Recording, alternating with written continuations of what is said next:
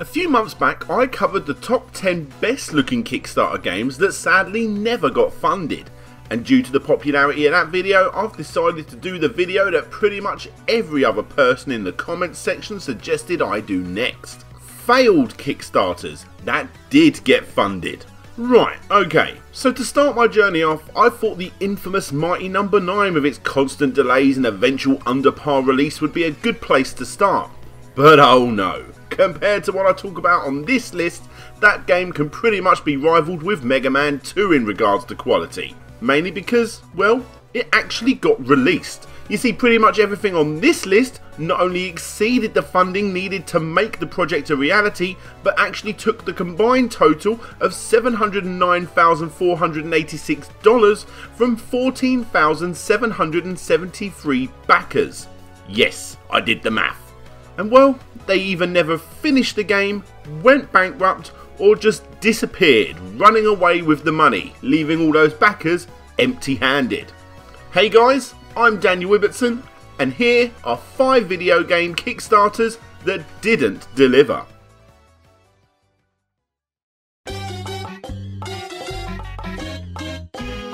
Number 1.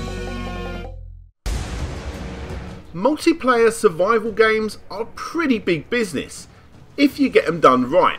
And The Stomping Land, a game that involves you trying to survive in a dinosaur-filled land, is an exciting concept.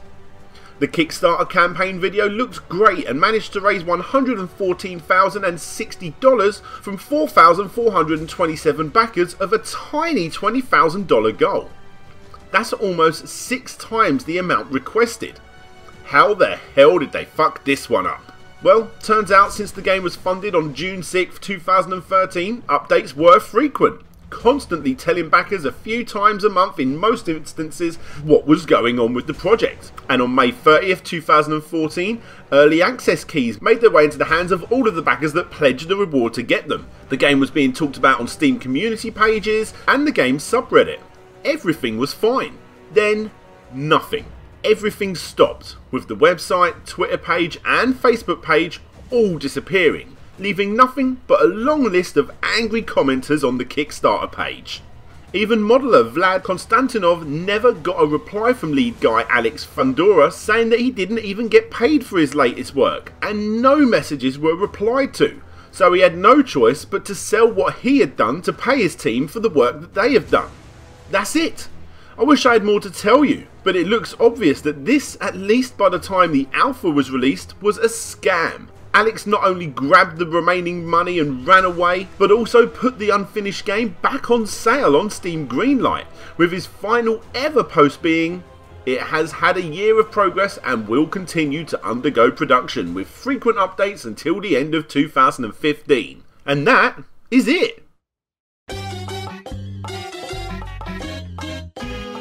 Number 2. For anyone out there that has watched the previous Kickstarter video, you'll know I'm a bit of a board and card gamer outside of video gaming and YouTubing. Which is why I'm happy as hell to not have known about Zico. If I knew about the Kickstarter, I would have backed it. However, at least 973 backers did know about it, as it was able to beat the $250,000 goal by raising $257,870. For those that don't know, Zico was originally a board and card game that was marketed as Pokemon with a purpose. The campaign video is actually quite heartwarming, explaining how Amy Tucker made the game to raise awareness of endangered animals and thankfully, for a while at least, actually succeeded. It ended up getting interest from major American chains and coffee shops before the recession happened, which resulted in almost all of those connections pulling out. If you go over to BoardGameGeek.com, an absolute must of a site for any tabletop fans, the people that did actually play that original card game seemed to quite enjoy it, and the feedback was great, a truly brilliant card experience for all the family. Sadly, even though the game was a critical success due to a lot of the major partners pulling out, the company went under. The Kickstarter campaign was Amy's chance to bring Zico back from the brink. The game had amazing artwork and a great team behind it, and even had legends such as Mike Williams and Nolan Bushnell working on it.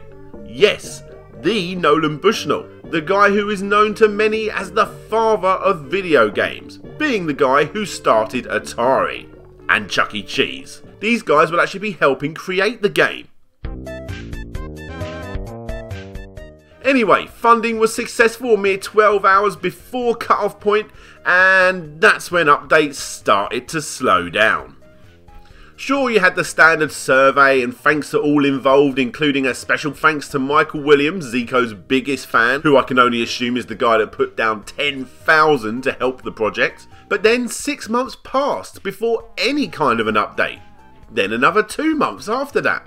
Not updating the game's progress, but instead just saying that rewards are still being worked on before being shipped out. Another month passes with an update that explains that there have been a number of issues that we've had to address, and we assure you the rewards will be coming.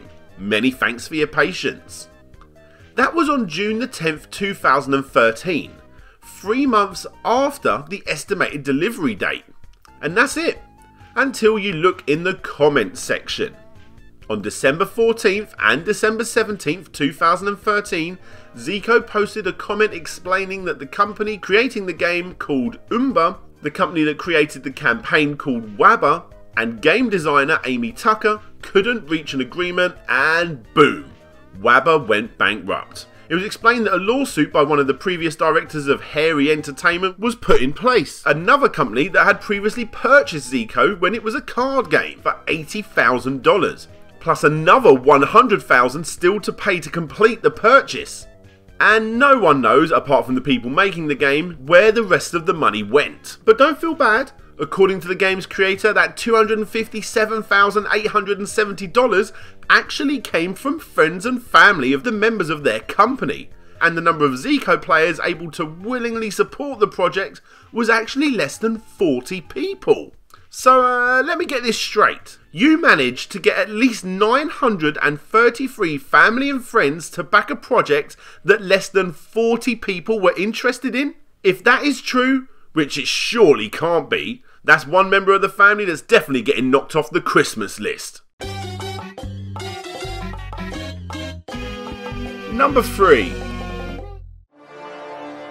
The Fall of Nemesis Clash of the Kaijujin, or KCO1 as it was thankfully abbreviated, is the final word in giant monster battle games.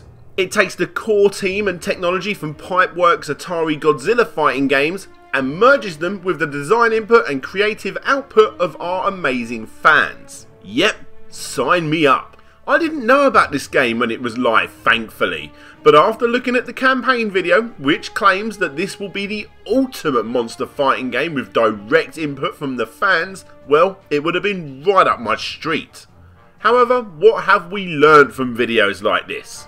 Never back games that show no real game footage, and this game only showed one tiny bit of animation. Hell, nice artwork though, am I right? Either way, 1,247 backers did help fund the project's goal of $100,000 and even exceeded it by getting the project up to $112,513. And who knows how much was put towards the project using the PayPal donation option. Officially, the game is not cancelled according to the developer, who actually posted a reply to forum backers as recently as the 23rd of November this year. However, the game's progress is suspended. That means the company is no longer actively doing development on the game. Apparently money was not the issue, but instead it was the unexpected death of environment artist Ron Claiborne that halted what was several months of good development on the game up to this point. And sadly it started a ripple of team members not being able to work with an environment artist and no longer are able to work on the project whatsoever. Money was not an issue, and in this instance at least, the main developer, Simon Strange, still responds to the odd comment on the Kickstarter page, and on his Sunstone Game Forum page too. One of the sadder stories on this list, that in my opinion, is doubtful to ever see a proper release. Here's to you Sunstone Games, let's hope you actually do get to continue working on the game. And here's to the 5 backers who pledged $250 apiece, the 50 backers who pledged $500 apiece, and the 2 backers who pledged $5,000 apiece. Ouch.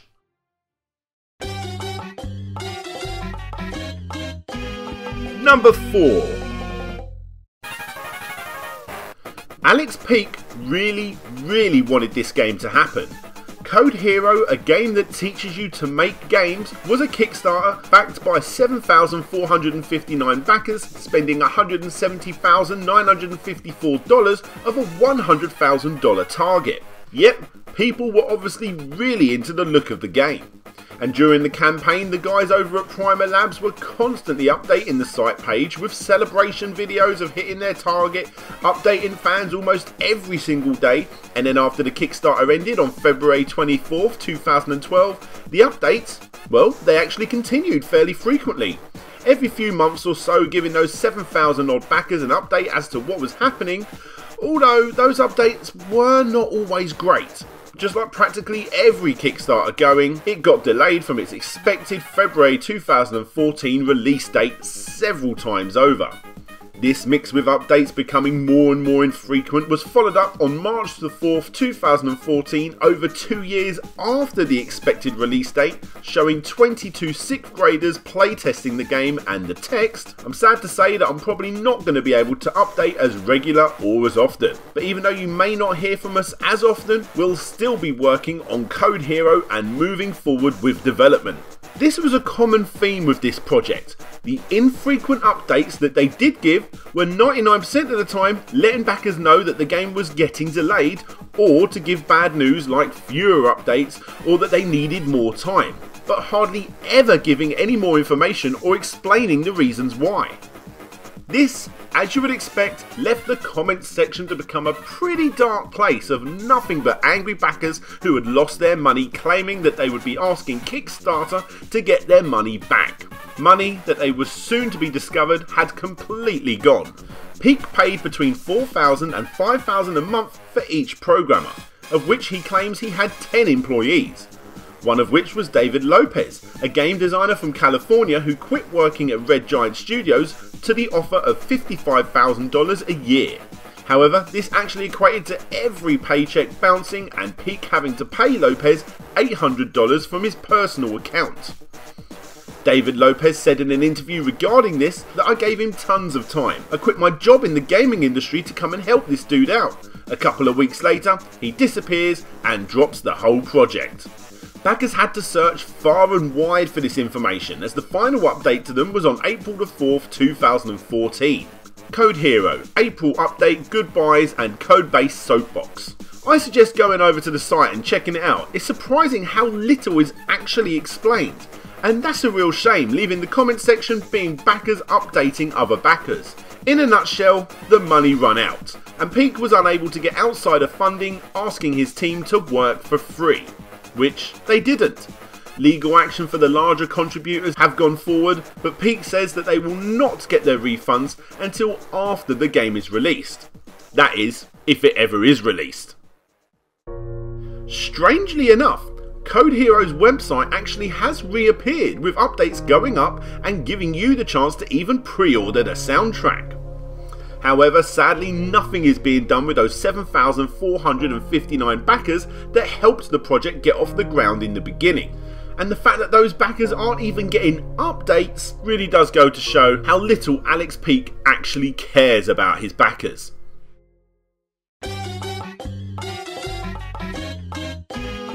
Number 5. This game actually asked for the least. Ironically titled Greedmonger.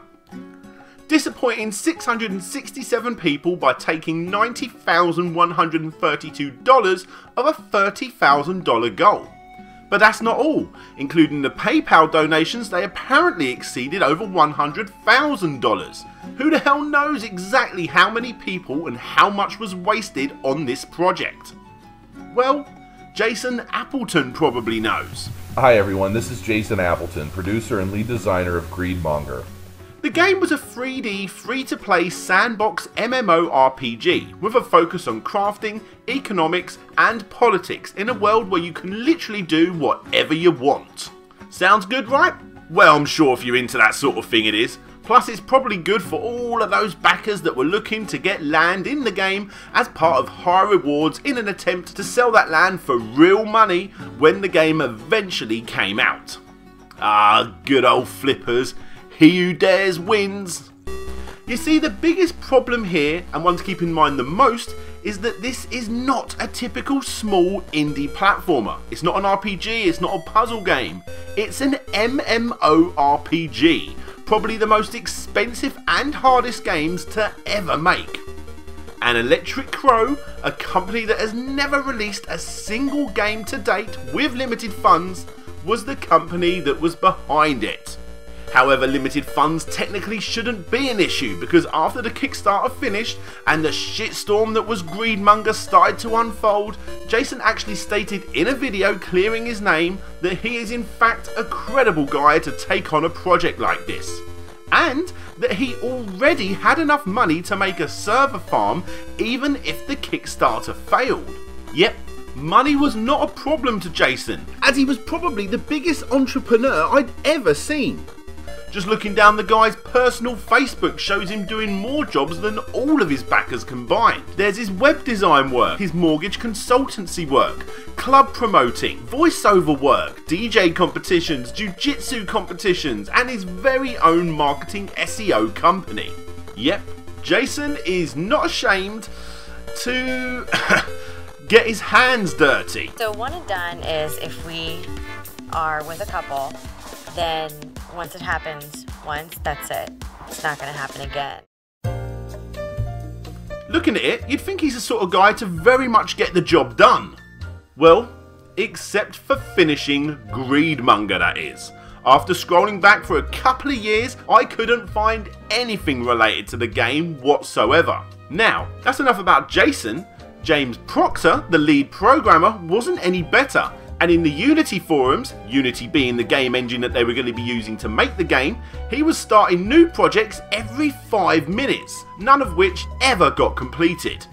As much as James thought he was probably the world's greatest coder, he was far, far from it. Greedmonger was an MMORPG with hardly anything made from scratch, and instead the majority of that Kickstarter money was going on store-bought, already made assets to literally just paste into James's bare bone world. Eventually a build of the game was shown 3 years after the Kickstarter campaign ended, and as expected, it was awful. Problems continued when James quit after 3 years of being on the project and went on to explain how working with Jason was abysmal. Apparently the deal was that he would not be getting paid until completion, and then he would be getting a cut of the profits. Because of this, James played the sympathy card, explaining that he couldn't continue to afford the long hours spent on the game, and tried to leave on at least one occasion beforehand, but couldn't do so because he was being threatened to be sued by Jason if he did. Keep in mind, no contract was signed between the two, and all they had was their Skype conversations. Now the story gets even stranger when you find out that James was actually disabled with depression and couldn't leave his house. The depression was so severe that he would get panic attacks if he saw large crowds. And this was how he was able to get by making the game on absolutely no salary at all. He was getting disability allowance, meaning that $100,000 at least spent on the game was going on other people's hard work, buying off the shelf Unity assets, and the creation of the game was being funded by the taxpayer. Anyway, like I said, James, the sole developer of the game, quit. Jason left the project, presumably taking the remaining Kickstarter money with him, and now he's gone silent. Not even going by Kickstarter's own rules of explaining where the money actually went. And what we have left is a lot of pissed off backers with nothing to show for the crazy amount of money that was spent on the project. The website's gone, and almost all talk of the game, other than the understandably upset backers in the comments section of the campaign, has become non-existent. That is other than a random update from James from time to time, who still has a quick go on building the game in between other projects, adding even more Unity store-bought assets, and let's face it, never ever being able to finish it. Hey there guys, whether you're watching this on Larry Bundy Jr.'s channel or My Slopes Game Room channel, thanks very much for watching. Click the links on the screen or in the description to check out either of our channels and Patreon pages. But for now, that's it from me. This is DJ Slopes signing out, and hopefully I'll see you all next time.